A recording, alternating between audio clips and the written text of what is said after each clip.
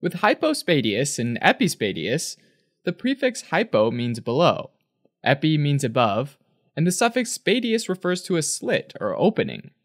So instead of having an opening at the tip of the urethra, hypospadias refers to an abnormal opening on the bottom of the urethra, and epispadias refers to an abnormal opening on the top of the urethra.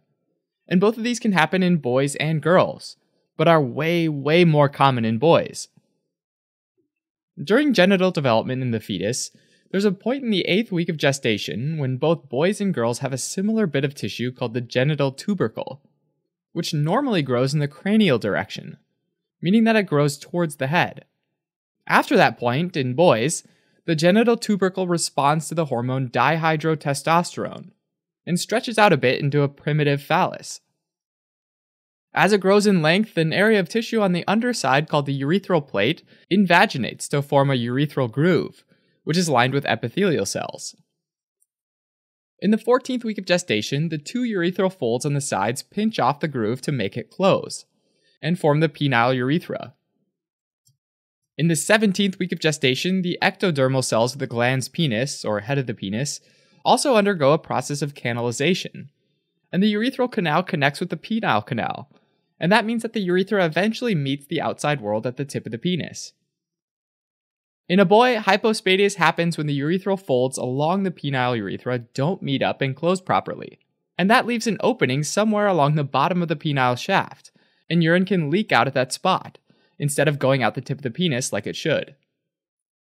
Anatomically, hypospadias can happen in 3 areas: glandular, which is near the head of the penis, midshaft, which is the middle of the penis, and penoscrotal, where the penis and scrotum come together.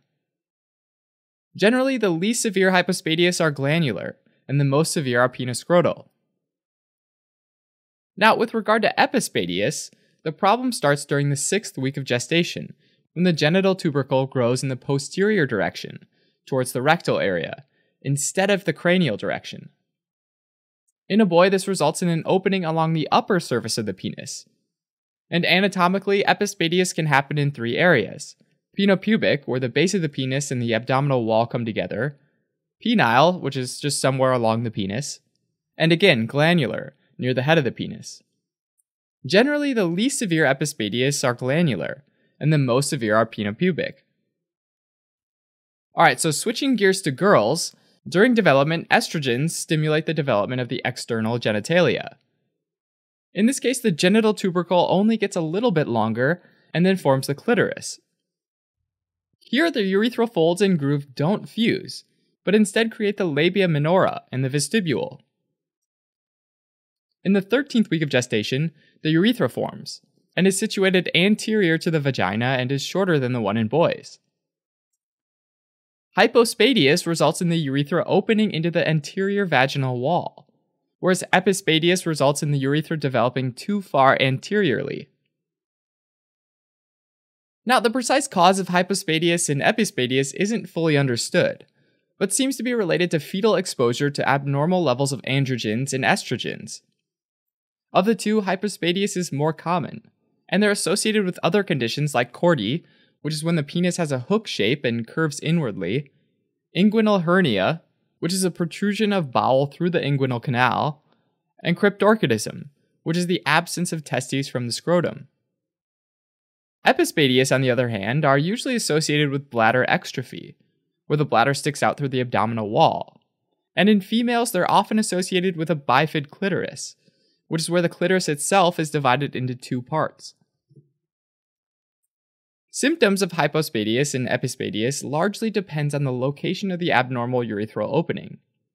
In boys, the symptoms can range from making it slightly difficult to target the urine to incontinence. In girls, the diagnosis often happens later in life and can cause frequent and painful urination, as well as recurrent urinary tract infections. As individuals mature, if the problem's left untreated, it can lead to sexual dysfunction, infertility, and psychosocial problems, especially in intimate relationships. The diagnosis of both hypospadias and epispadias is typically made when examining a newborn infant. Imaging studies like an excretory urogram can also be used to help with the diagnosis, and this is where a series of x-rays are used to visualize substances passing through the kidneys, the bladder, and the urethra.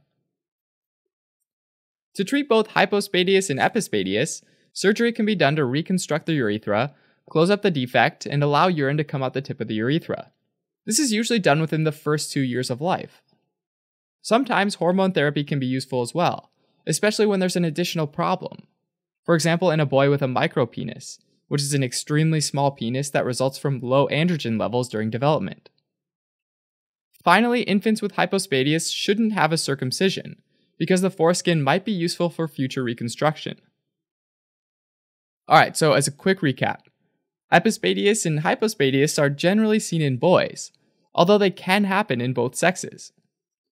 In boys with hypospadias, there's an abnormal opening on the underside of the penis, whereas with epispadias, there's an abnormal opening above or on top of the penis.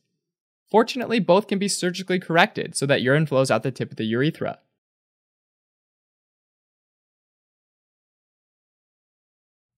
Helping current and future clinicians focus, learn, retain, and thrive. Learn more